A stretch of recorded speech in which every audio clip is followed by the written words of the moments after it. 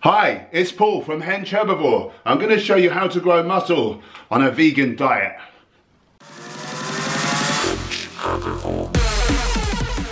It's 2017, people.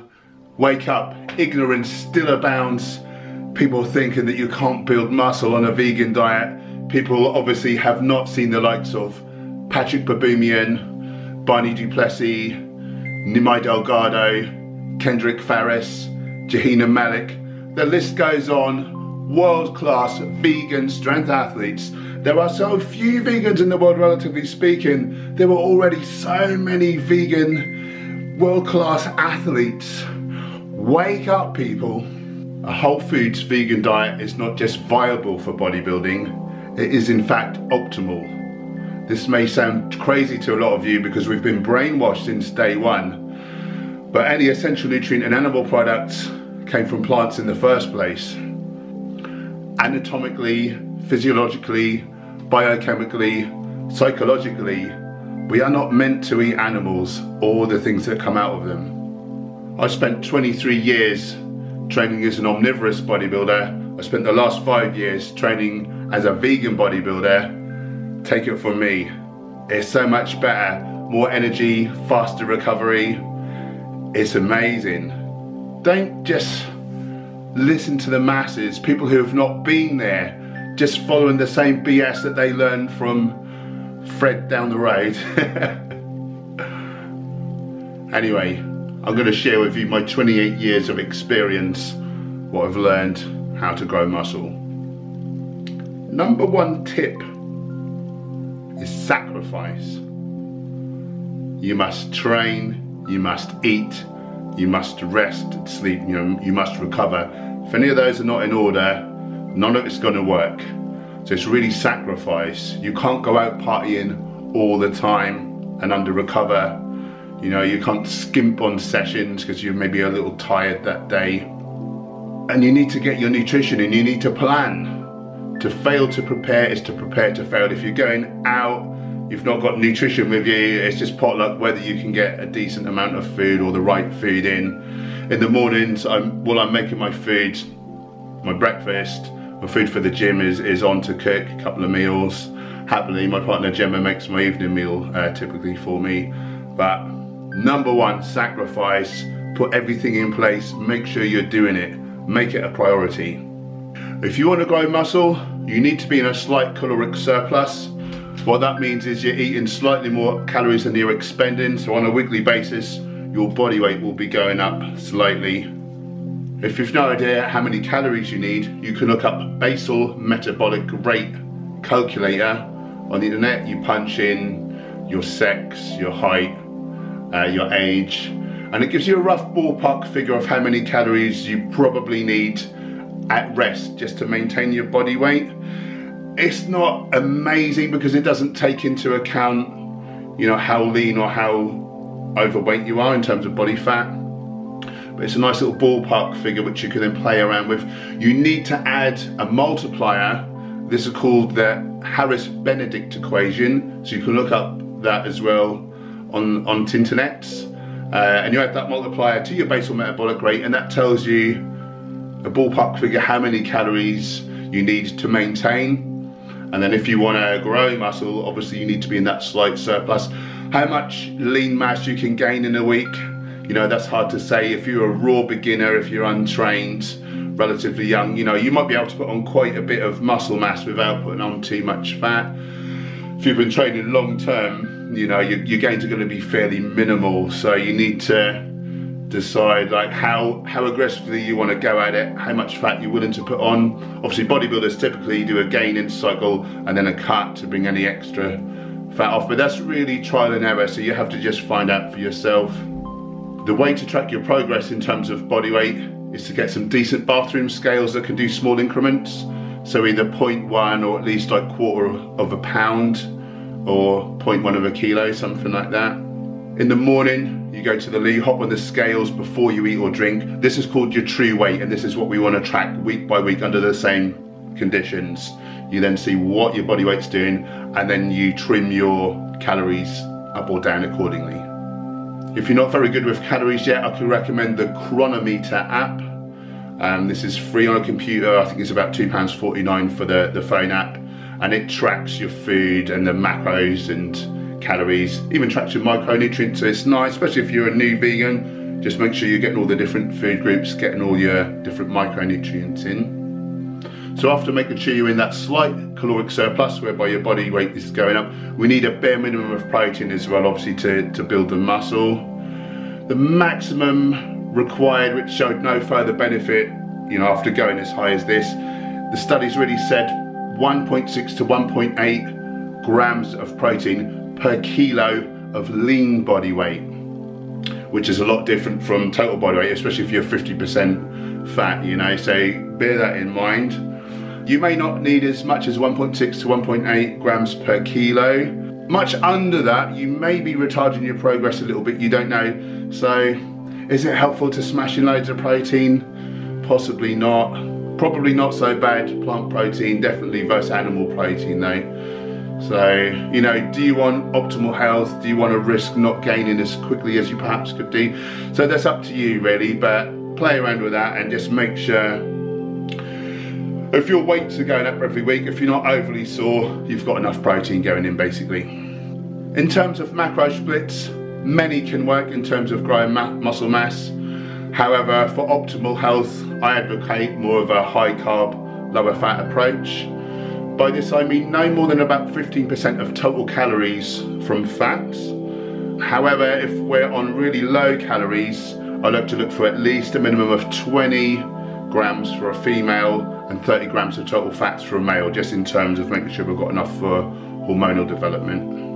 Of course, after the protein and the fats, the remainder is carbohydrate, which tends to be the most nutrient-rich food, you know, it's your fruits and veggies. Some people advocate the if it fits your macros style of thinking, whereby you just get your protein, carbs, fat and you don't worry about micronutrients. And, you know, this might work in the short term in terms of muscle growth, but it's not optimal. We do need micronutrients to grow muscle. And also, you know, do you just want to be big, or do you want to be big and really healthy and maintain that over the long term? You know, it's a no-brainer for me. Whole foods, plant-based diet versus if it fits your macros and just eat any old rubbish. For a larger strength athlete on whole foods, plant-based, perhaps it would be a benefit to add in 1 or 2 scoops of a protein powder or a little tofu, seitan, tempeh, you know, the higher protein foods. If not, it would be hard to get potentially as much protein as may be optimal unless we're only eating beans and lentils and chickpeas, you know, the legumes, you know, and that could get boring pretty quick. So I think the judicious use of a little bit of processed foods in an abundance of whole plant foods, yeah, it's not optimal for health, but it's not going to kill you. Recommended supplements, D3, which we should get from the sun if you're not lucky enough to be living in the tropics. Probably 2,000 IUs a day when you're not getting any direct sort of sunlight. It's actually a hormone that's responsible for 3,000 odd metabolic processes in our body. For a bodybuilder, it actually lowers our sex hormone binding globulin, which means we have more free testosterone. So it's a bit like taking anabolic steroids, except that it's not harmful and it's just putting back what we should have, because we evolved our physiology in the tropics with the sun on us all year round. B12, you know, for the manufacture of red blood cells, how much oxygen we can deliver to our muscles while we're training predicates, you know, how much energy we've got for working out. So that's really important. It also metabolizes protein, carbs and fat into ATP, into energy. So that's another definite one to have in the mix. As for the other supplements, I don't think there's a lot of benefit to most of them. A lot of it is just marketing hoopla. It's a good phrase, wasn't it? Creatine works in about 70% of people. Vegans will be lacking exogenous creatine because it comes from eating the flesh of animals. However, we produce our own, like the animals did, from the plant food. So when we put in exogenous creatine, we shut down making our own creatine. So after 5-8 weeks, we have to come off it, let the receptors clear and then start again. So for me, I would rather have a linear progression all the way through my training year, rather than have to keep lowering my weights just because I've got this artificial thing going on. And there's no long-term safety data on creatine because it's not been out that long. So I say why risk it, but it may be a benefit to your performance if that's more important to you than the potential health consequences. Branched chain amino acids, it's all in your food. You don't need little aminos in isolation. Just get your decent whole foods based protein in there. Pre-workouts full of carcinogenic additives like this bright blue fizzy stuff that tastes like I don't know what. The odd couple of times I've had it since I've gone on a whole foods plant-based diet, it's just given me terrible diarrhea and stomach upsets and I felt sick. It's not meant to be in our bodies. For me, beetroot juice, 140 mils seems to be optimal for most people. However, my thinking is I'm a bit larger than most people, so maybe I can benefit from more. So I actually train 5 times a week. So if I get a litre carton of beetroot juice, I'll have 200 mils 5 times a week. 2 to 3 hours pre-workout is what the science is telling us. And it's a vasodilator, we have more stamina, we can train like harder and longer. That is a definite boost. Your veins come up as well, which is important to us for some reason. We like to look nice and vascular.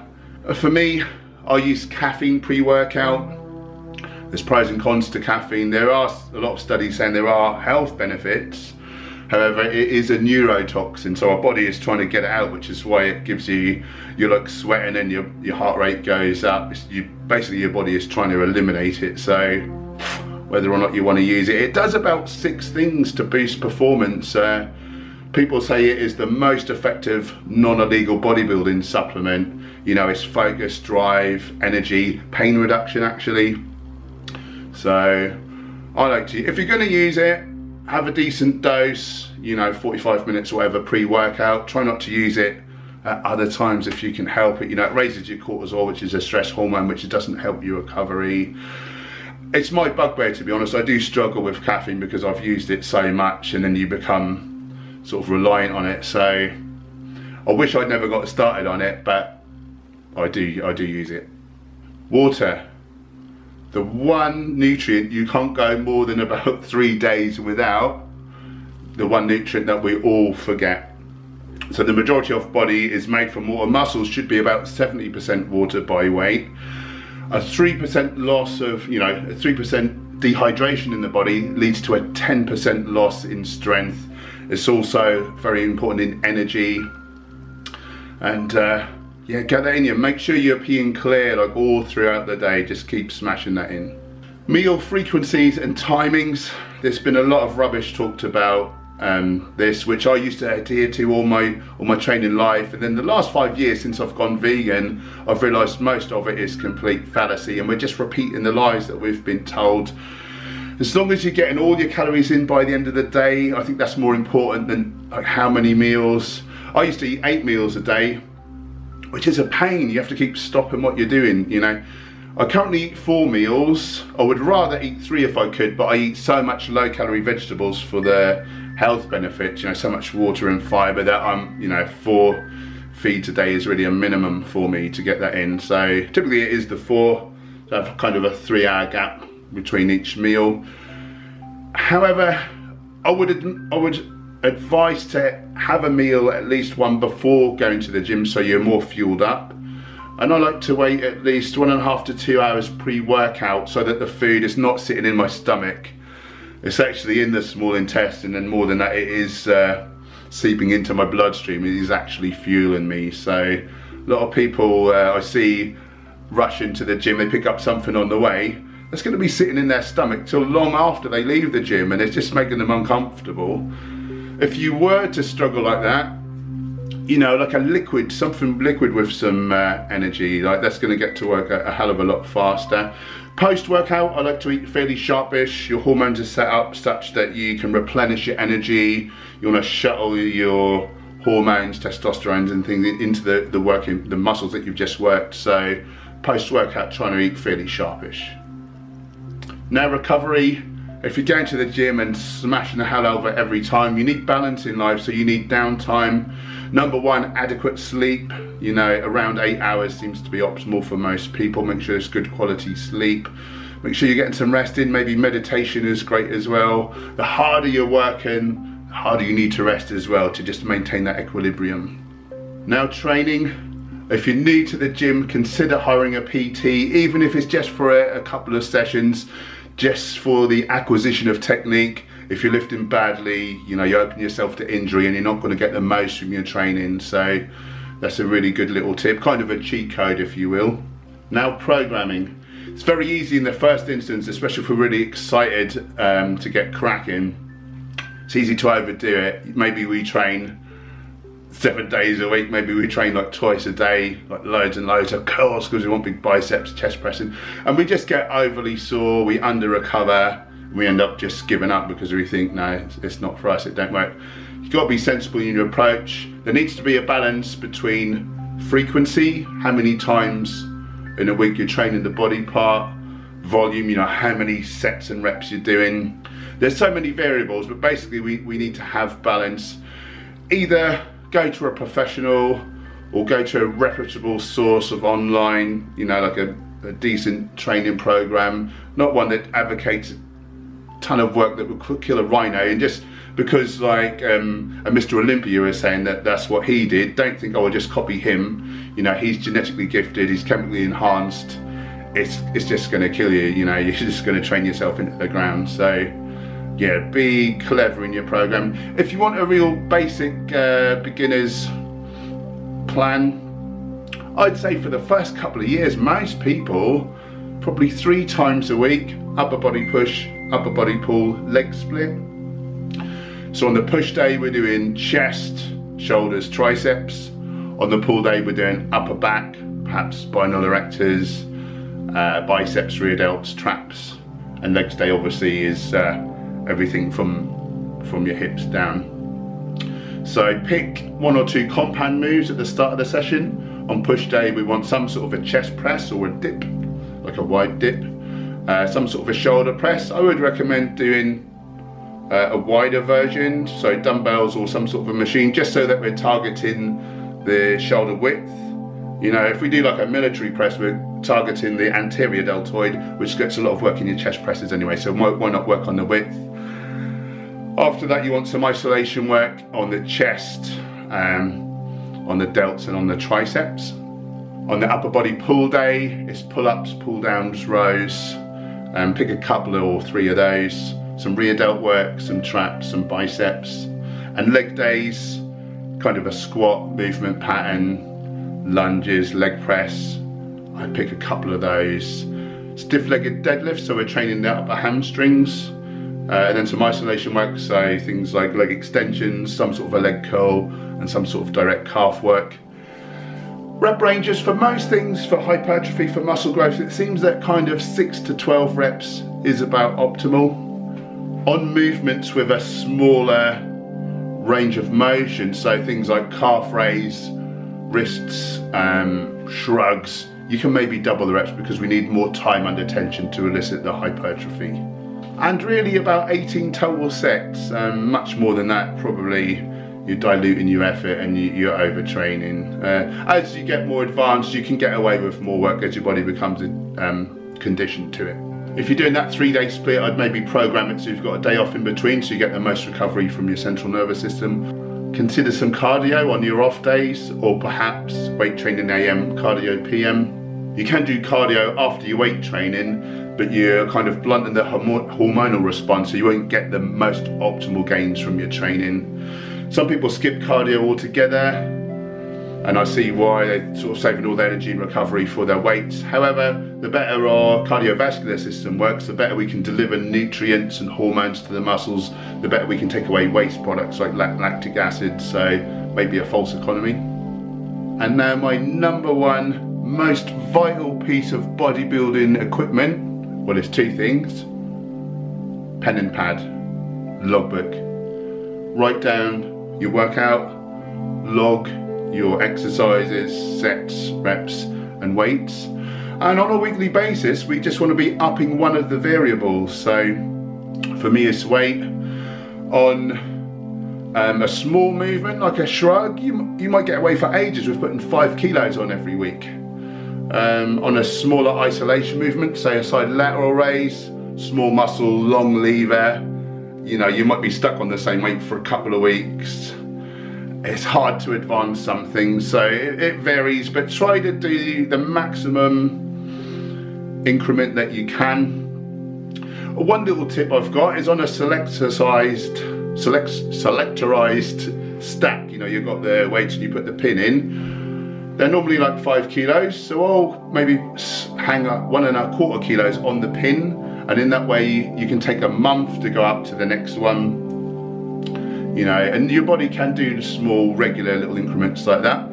You know, a kilo don't sound like a lot. A year later, you're lifting 50 kilos more. It is huge, so don't let that put you off.